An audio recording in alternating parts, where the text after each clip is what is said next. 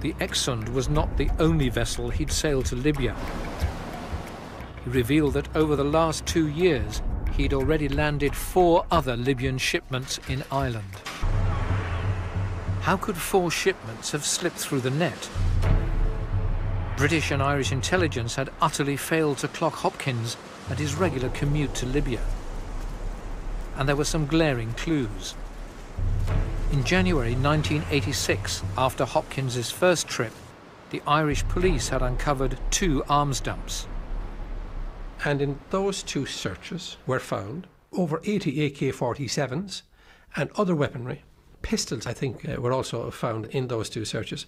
But one clear issue in all of this is that there was a box which said Libyan army weaponry, or words to that effect, which was quite obvious that they had come at some stage from Libya. It said Libyan Armed Forces, I think. Well, that's fairly specific, isn't it, Peter? Libyan Armed Forces.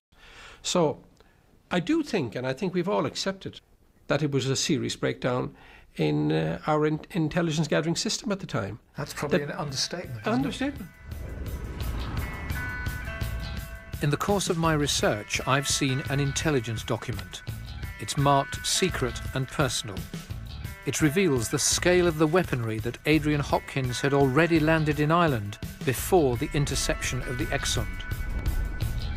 The arsenal included 36 rocket launchers, 10 SAM-7s, 26 heavy machine guns, hundreds of rifles, thousands of rounds of ammunition, over 200 grenades, 10 flamethrowers, and enough Semtex explosive to blow things up for years to come. The secret document also reveals that the Libyans paid around £10 million into the IRA's coffers, all in cash. For the British, this translated into more dead soldiers, more dead policemen, and more dead bystanders, and a nightmare that could endure for years.